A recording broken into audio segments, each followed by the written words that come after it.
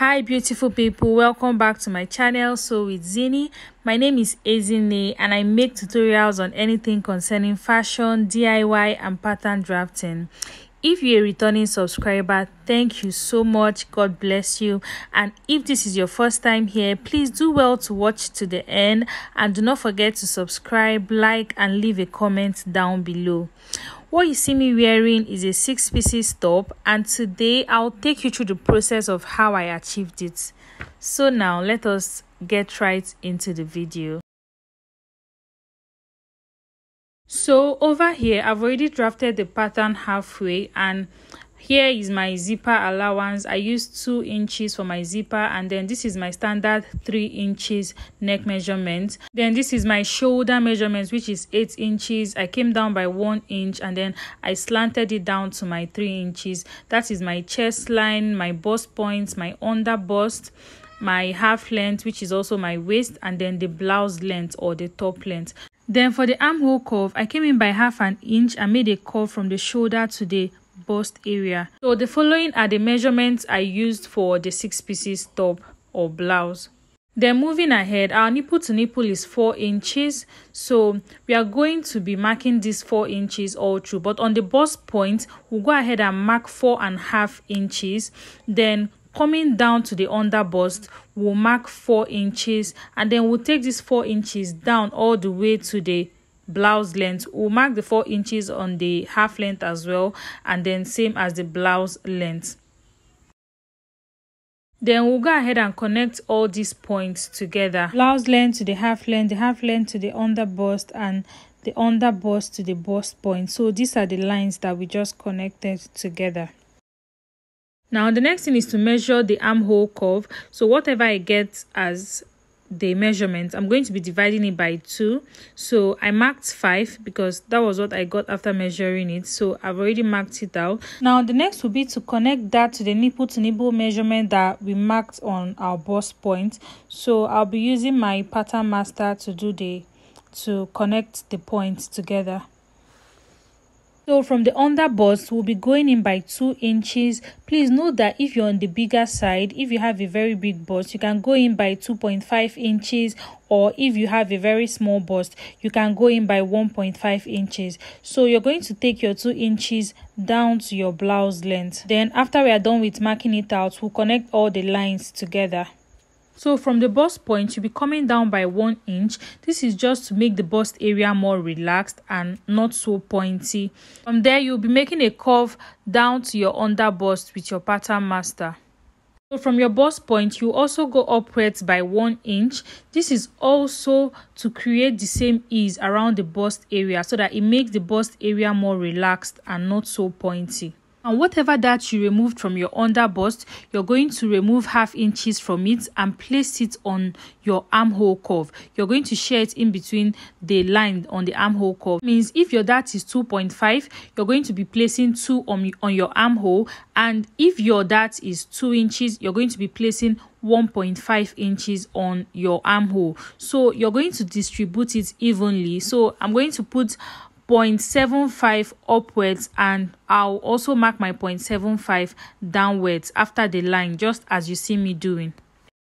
So from my armhole, I'm going to mark my slanted line down to the 1 inch I took above my bust point area. I'll mark it on the both sides.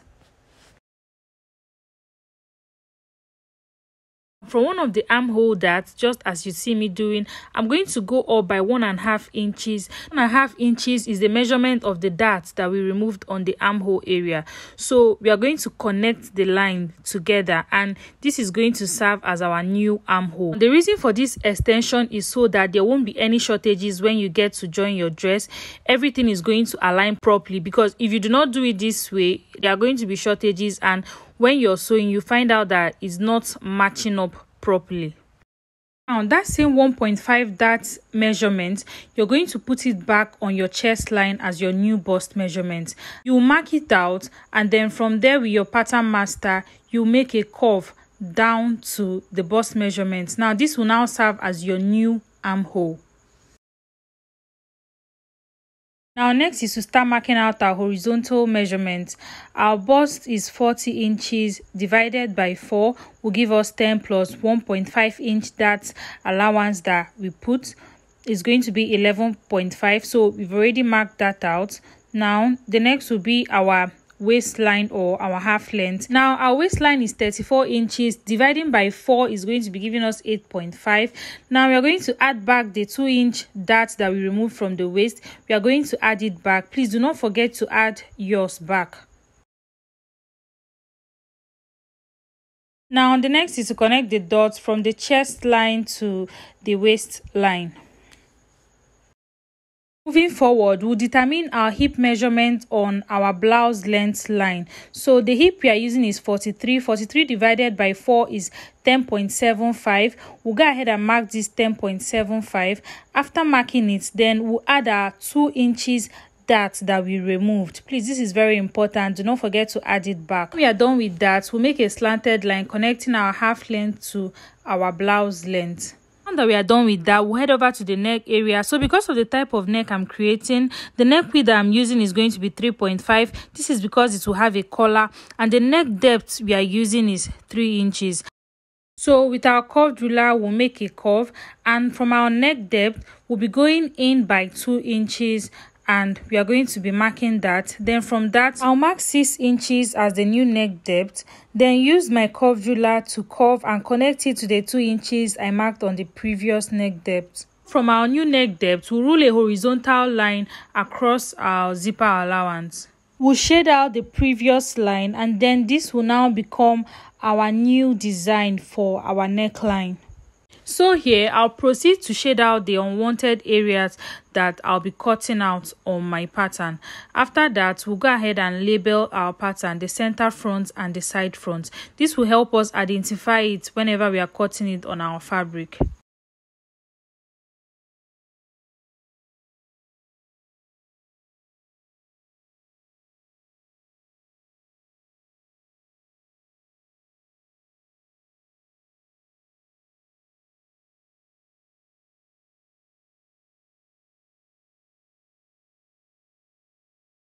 Now we are done cutting it out. Also, please do remember that you have to impute your seam allowance when you're cutting it on your fabric. I'm going to impute mine whenever I'm cutting it. So now we'll go ahead and relabel them so that we don't get confused when we start cutting it on our fabric. We have the waist, the under bust, and our blouse length. So now moving ahead to the back, this is the basic pattern for the back bodies. Please ignore the part that was taped. Now moving ahead, our neck width for this is 3.5 inches, which is the same as the front, and our neck depth is 2 inches. So we'll go ahead and use our curved ruler to connect these two lines together. That is the neck width and the neck depth. Next is to mark out our nipple to nipple measurement. We'll be marking this all the way down, and after that we'll also mark it on the bust point area and then rule a straight line from there down to the blouse length. So from our blouse length, we'll be going upwards by 1.5 inches. You can go upwards by 2 inches. This is totally dependent on you. And then from our waistline, we'll be going in by ½ inch on the both sides. So after we are done marking it, we'll go ahead and make a slanted line from the waistline down to the 1½ inches we went upwards on the blouse length. So we'll go ahead and shade out the under bust line because this is totally not necessary for the back pattern. From the waist, we'll rule a slanted line connecting it to the bust point line. So now half of the armhole curve is 4.5. We'll mark it and then we'll go up by 1 inch. Then we'll also mark that and then we'll connect it to our bust point line using our pattern master. So we are going to be blending this area so that it doesn't have a sharp edge. After that, we'll be extending this by 1 inch. Then we'll now curve it out to our bust measurement. Now, after we are done with that, this will then become our new armhole. So our bust measurement is 10 plus 1 inch dart. We'll mark that out and then we'll head over to our half length. Our half length is 34 divided by 4, which will be giving us 8.5. we'll mark that out and then add our 1 inch dart that we already took out. Over to our hip, we'll mark the quarter of our hip, which is 10.75. Now the next will be to connect all these dots together with our ruler. Also, please do not forget to put your seam allowance. I'll be using 1.5, but I'll be placing that on the fabric. So I go ahead to label it my waist, my blouse length, and I'll cut it afterwards.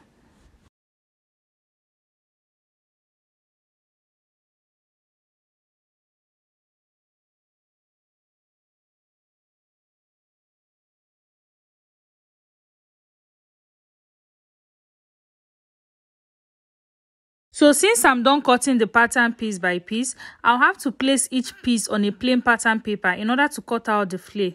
After I'm done doing that, I'll have to hold it with my cello tape in order to keep it in one place. So I'll be starting with one of my center front piece, and for the flare I'll be making use of 5.5 inches. Please note that this is totally dependent on you. You can make use of 3 inches, you can make use of 4 inches, but for the sake of this video and for the sake of the dress I made, I'll be making use of 5.5 inches. I'll mark it out and then go ahead to slant it to the waist. So I'll repeat the same procedure for the right side. I'll go ahead and mark out my 5.5 inches. After I'm done marking it out, I'll slant it to the waist. So now from that slanted line, I'll be going up by 1.5 inches. Some people go up by 1 inch, some people go up by 2 inches. So this is just depending on what you want to achieve. But for the sake of this video, I'm going to be going up by 1.5 inches. When I'm done marking it, I'll have to use my curved ruler to curve it close to the center, just as you see me doing. So I'll repeat the same procedure for the left side. I'll go up by 1.5 inches, and then with my curved ruler, I'm going to curve it down to the center as well. The next now is to just cut it out, just as you see me doing. Now we are done cutting it out, and this will become our new center front. Now the next is the side front, and we'll repeat exactly the same procedure as we did with the center front.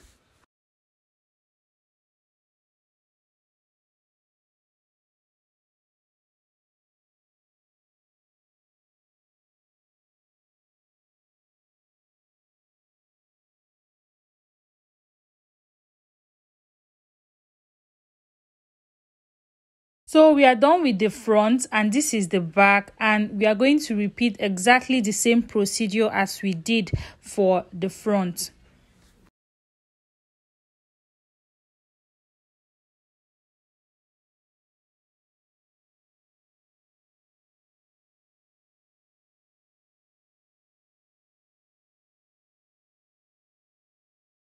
So as you can see, this is the center back, and we've already folded it. The plain paper that I'll be using for this is already on fold, and if you can remember, I said for the back we'll not be having any zipper, so we'll repeat the same procedure as the other pieces. The only difference is just that this particular center back is on fold.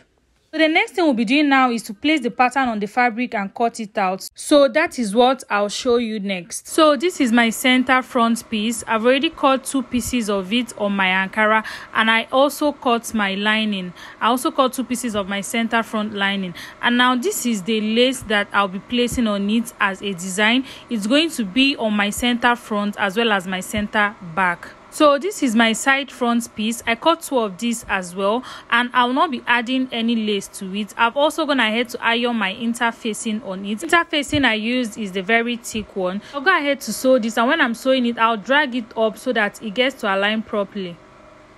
So this is the lining. I've already cut it out. I have 2 pieces of the center front and also 2 pieces of the side front. Now this is the back. I've ironed my interfacing on it as well, so I'll go ahead and place my lace. Remember, I said the lace is going to be only at the center back and at the center front. That is just the only sides that will have the lace. So this is the side back. I already went ahead to cut 2 pieces of this side back, and I've ironed my interfacing on it as well. So I'll go ahead and join it just like the way I'll be joining the front. When I'm done doing that, I'll bring it so that you guys can see what it looks like. So this is it. This is the back of the 6 pieces top, and this is what it looks like. This is the inside. So on the waist area, I went ahead to notch it, and I opened it up and pressed it down so that it makes it come out neater, and it aids you whenever you're sewing it up together. So this is what it looks like. So you guys, this is the lining for the back. I've gone ahead to join it up all together. I've also opened up the seam allowances to iron it down. When I'm done joining this together, I'll bring it so that you can see. So this is the front. I've already joined it up together. I also opened up the seam allowances to press it down, just as you can see. And this is the zipper side. Remember, I said that our zipper is going to be in front, so that is the zip allowance.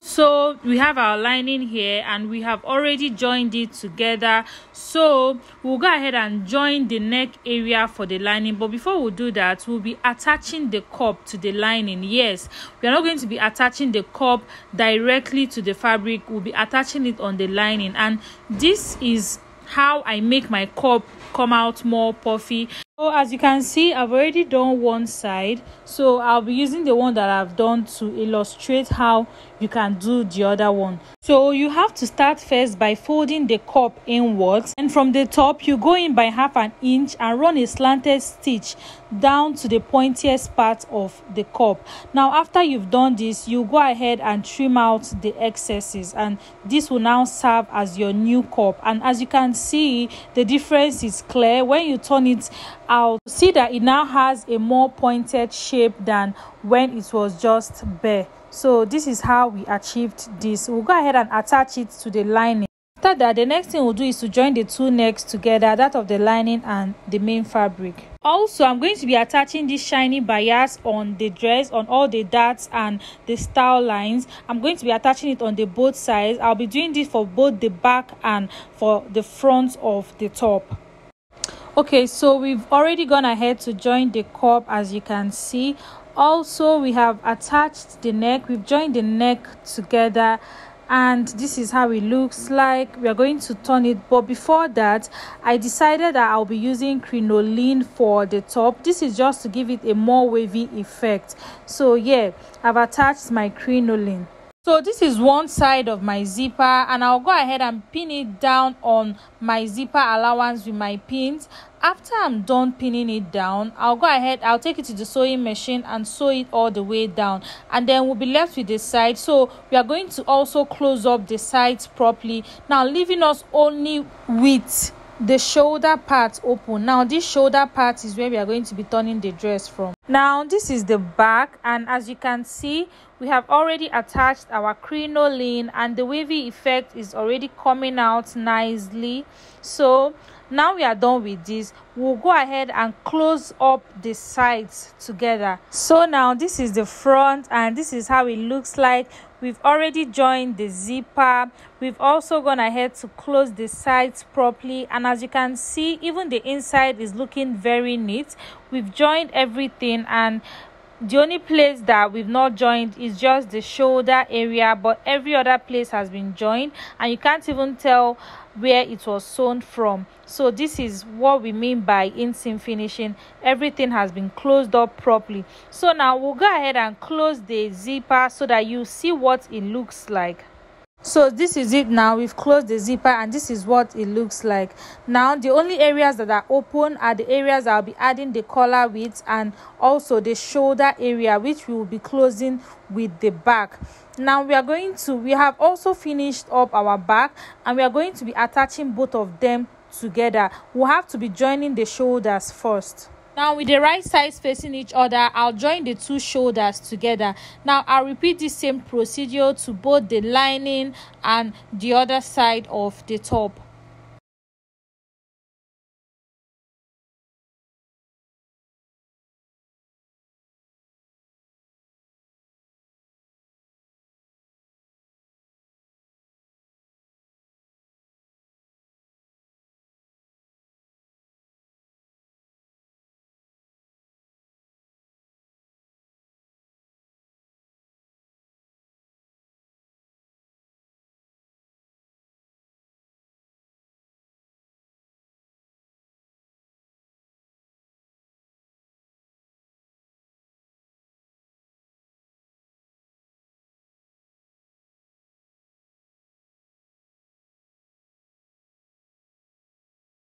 So this is it. I've gone ahead to sew the shoulders together, and even when you turn the dress from the inside, you notice that the lining has been finished up properly by the shoulder. So everything has been finished up and you cannot see where it was sewn from. So this is it.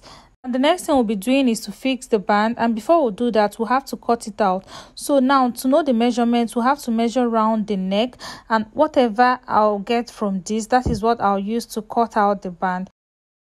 So now I've already cut the band, and this is how I'm going to be attaching it to the neck area.